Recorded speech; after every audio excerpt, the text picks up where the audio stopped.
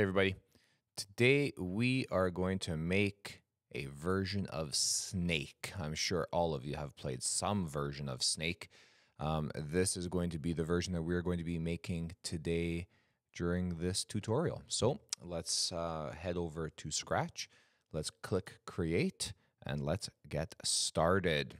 First thing is first. Sprite number 1, the cat. Time to get rid of the cat. See a cat. And what we're going to do now is we are going to make our snake. So hover over, choose a sprite, and we are going to paint a snake. Snakes, they're green. Let's get a green snake here, garden snake, I don't know, whatever color you want. I'm going to make a box for the body, and I'm going to hold down the Shift key on my keyboard, and then I'm going to draw my snake's body. From there, instead of having an outline, I'm going to choose no outline. And then,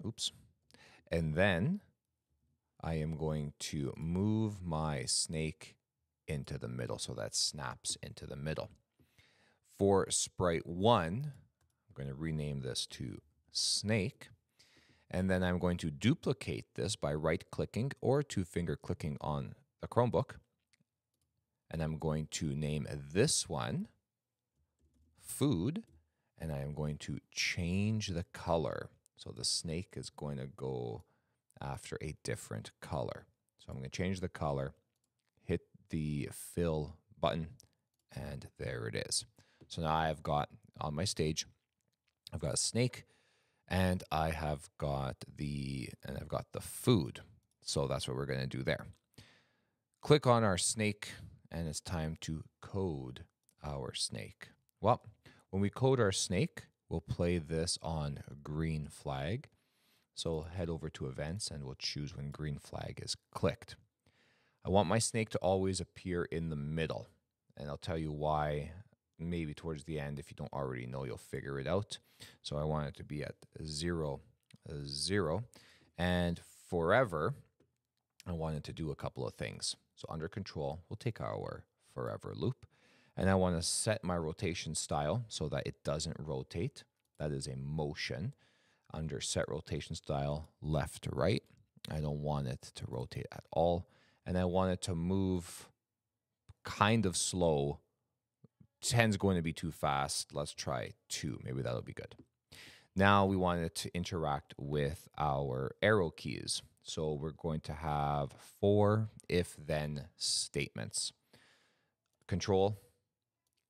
If then, if then, if then, and if then. So this is going to be up, down, left, and right. Now these are all sensing. So for sensing, if key is pressed, if key is pressed, if key is pressed, and if key is pressed, we want up arrow, down arrow, left arrow, and right arrow. So if we're pushing any of these keys, if we're pressing any of these keys, we want the snake to move in that direction. So that is going to be motion, and it's going to be point in direction of 90. So slide that into each one, but they're not all going to be 90. So for up arrow, point in direction 90. If you click on 90, we have this little compass that opens up the circle. We want it to point direction 0. That's straight up. Now we have down. So we take our arrow, point straight down. That is going to be 180. To the left, take our arrow all the way to negative 90. And to the right, if we click on 90, it's already set to the right. So it's 90. So let's see what happens. So we have our snake moving up, down, left, and right. Perfect. So now if we hit the food, nothing happens because we haven't programmed it to actually do anything just yet. Okay. So what we're going to do right now is we are going to head over to our food item, and we're going to make a couple of variables since we're here. We are going to make a count variable is the first thing that we're going to do, and a clone variable. So I like to delete this variable here, and we'll make 2 new ones. One we will call count, and then we'll make another one. And that's actually going to be a clone. So we'll make that one too. So for our food, now that we have our food here, we're going to start it the same way. It's going to be an event on green flag. We're going to set our count to 0. So this one now is set, says clone. We want it to set count to 0. And I want this to go to a random position. So we're going to find a random position. It's going to go someplace random on the screen. And we'll throw on a forever loop. It's going to be sensing for the snake. So it's forever. We're going to throw in an if-then statement. And it's going to be sensing not the mouse pointer, but our snake that we made. And if that's the case, we're going to go to another random position on the screen, and we are going to change our count. So how many times we've eaten the food, we're going to change our count by 1. So let's see what happens here. So I'm playing the game, and we can see that my count is increasing by 1. I also have clone showing up on here. Since I have my variables open, I'm going to unclick clone so that all I see is the count. All right, so we've eaten the food, but our snake is not getting any bigger. So that's not really fun, right?